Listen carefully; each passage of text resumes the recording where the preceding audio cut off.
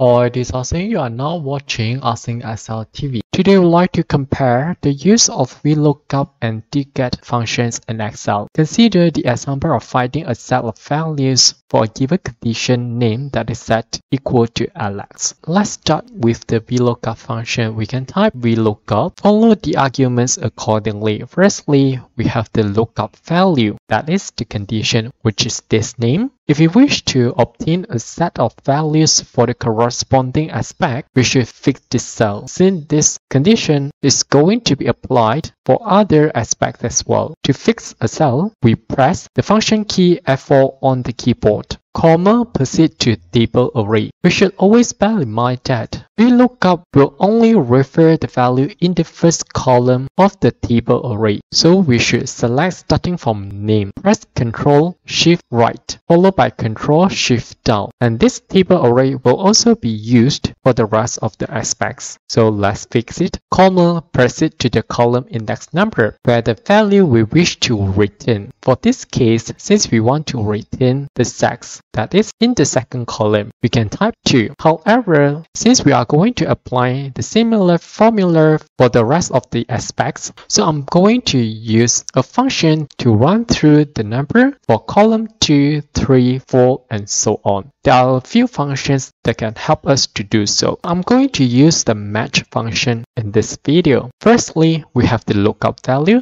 that is the aspect. Although we have several aspects, all of them placed at the second row, so we can fix the number 2. To do so, press the function key F4 for several times until we only see a $sign in front of 2 but not K, comma the lookup array, that is the set of aspects that we have. When selecting the array, we should make sure that the number of columns is exactly the same as the table array in order to ensure that the correct number is returned. Let's continue. I'm going to fix it since the rest of the aspects will also be using the same range, comma the match type. I'm going to select exact match for this case and now close bracket to end the match function, comma proceed to the range of lookup. Select the desired mode. For this case, I'm going to use exact match. Close bracket and press enter, and we should obtain the correct sex. Now let's move the cursor to the bottom right corner and drag so that we obtain a set of values correspond to the given aspects. If you wish to have exactly the same format as the data set, simply select any cell with the format. Now go to the Home tab in the clipboard group, click on Format Painter. Next, move the cursor to the cell and click it, and we should now have exactly the same format as we want. One of the common drawbacks in using VLOOKUP function is we are not able to obtain the value with the column that is before the lookup value, even though we have extended the range to include the necessary aspect, as we can see here. We would not have this issue if we are using the DGET function. Let's try. Type equal to DGET. Start with data base, that is the data set. We could select the entire table, but similarly, we should also fix it, comma proceed to fill, that is the aspect that we are looking for. We should refer to the corresponding heading, and this will be fixed for this given row. So we fix only the number 6 but not K, comma the criteria, that is the name. Remember to select together with the heading, that is very important. Then let's fix it. Close bracket and press enter. Unfortunately, we obtain the number error.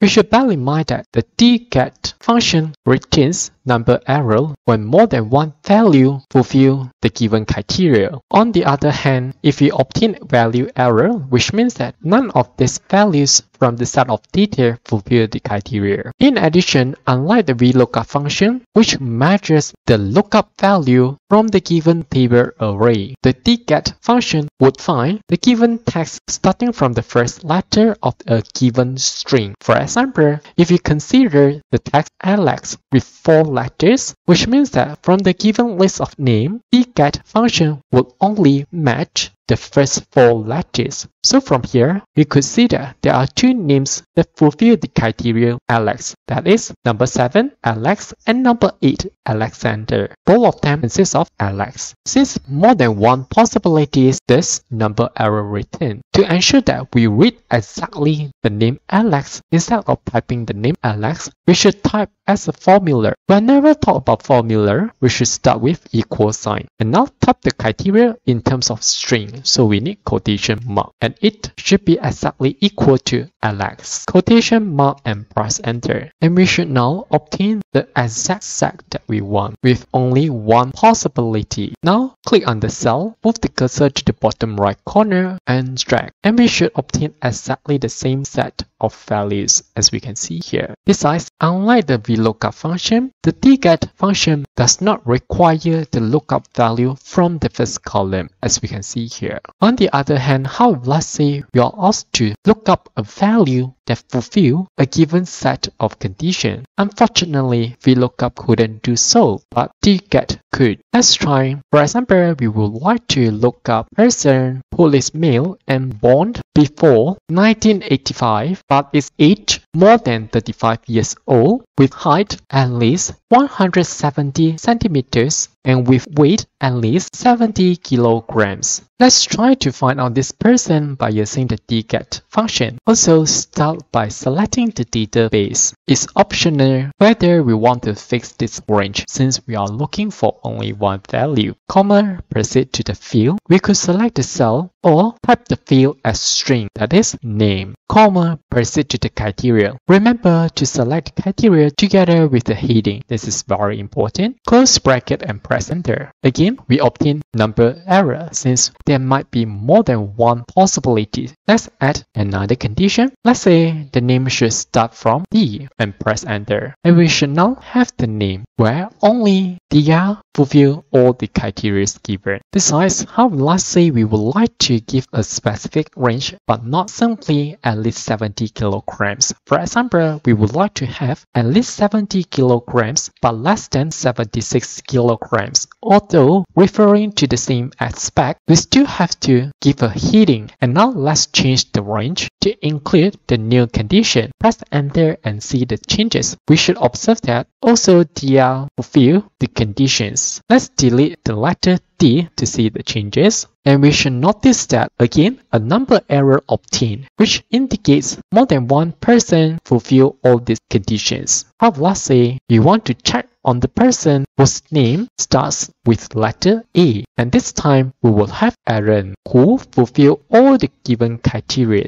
as we can see here. Okay, that's all for this video. Thanks for watching. Hope you like this. See you.